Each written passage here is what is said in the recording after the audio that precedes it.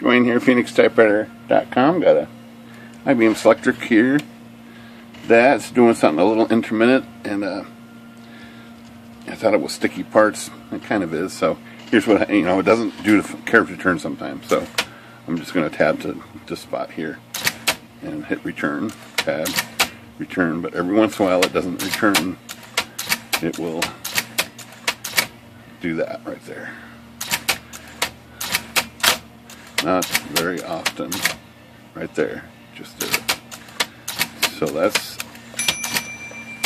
pretty common with Selectrics.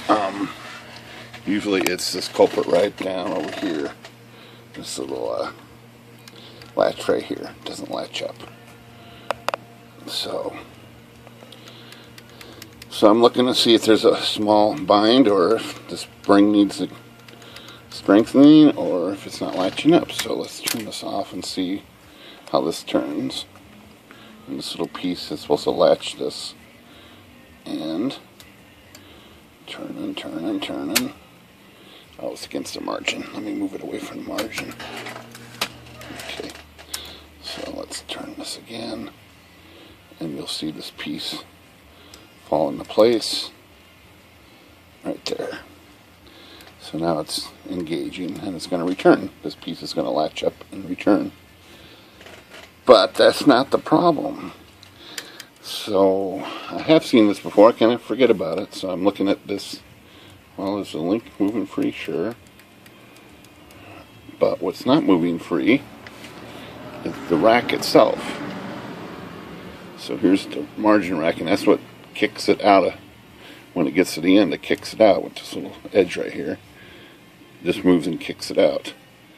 Well, that should have sprung back to its position right there. So if you look real close, it's not springing back. So I push it in like that. Kind of pushing back now, but it's got a little more to go here. The thing is really hard to see. So there it's in, but it didn't spring back all the way. It's just sticky right here. This side-to-side movement. There's supposed to be some. That's what moves this latch in and out right here. But it's sticking. Where it's sticking is probably over, all the way over here on this side. Right here. So this should move in and out. And this piece stuck right there. See it move out, but didn't move back in. So I'll bet you I put a little lacquer right in here. Manipulate that back and forth. Maybe move the pitch like this. Give it a little shot of air. That now it's going to spring. See that? It springs back now. So the whole thing moves back, and that's what was causing the carriage not to latch up. So now I can almost guarantee that this will not do what it was just doing.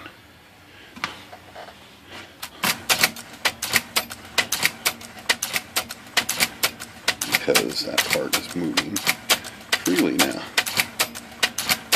There it goes already. The other one was doing about 1 and 4. It's not going to do it. So these sticky parts can be, all the way over here. You think it's sticky over here, and it usually is. Or it's sticky along the pathway, or this is binding with the rod. But this comes all the way over here to a sticky part all the way over here. That's affecting something that's all the way over there. So this is just another case in point with Selectrics, how everything has to work and be non-sticky and work, or you'll have problems. See, that's moving free. So there's just old oil in there, and I'm actually going to flush out a couple more times, make sure it's all out of there. I'm going to relube. Alright, Phoenix Typewriter, good day.